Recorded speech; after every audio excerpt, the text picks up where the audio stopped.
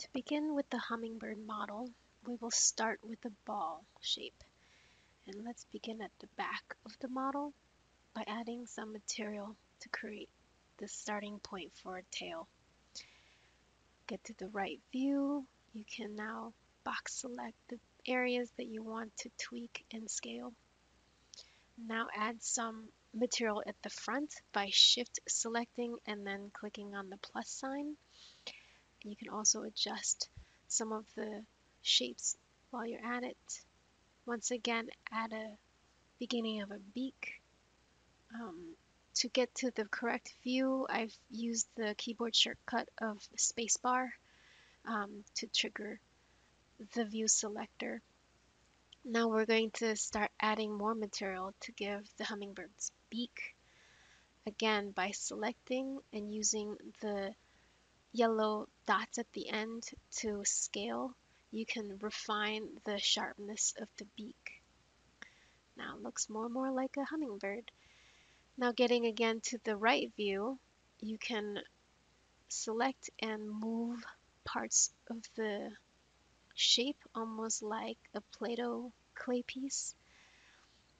To get parallel symmetrical views, we are adding a symmetry line, and now anything you do on one side will be duplicated on the other side. Again, adding more material to create the wing. Once you get roughly the shape, you can define it even more by selecting the area you want to adjust and using the controller that appears to scale and to move. Each time you need to get a new orientation, you can press again spacebar to get that box to get the view you want. Now this looks like a hummingbird. From a library of models I've made before, I've taken out a flower. Using the select body option, I can position it to where I want relative to the hummingbird. And once I have it positioned well, I can focus on styling the hummingbird. Now we're hopping over to Style It to do some final coloring on the hummingbird. Using the paint bucket and the roller tool, you can actually choose what part of the model to paint. Here I'm changing the color to a ruby red to give it a nice neck highlight. To get better access to my hummingbird, I can hide the blossom using the hide control.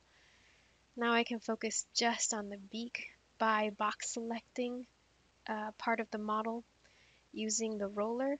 It can very quickly highlight and color all of the faces that my box selection covers.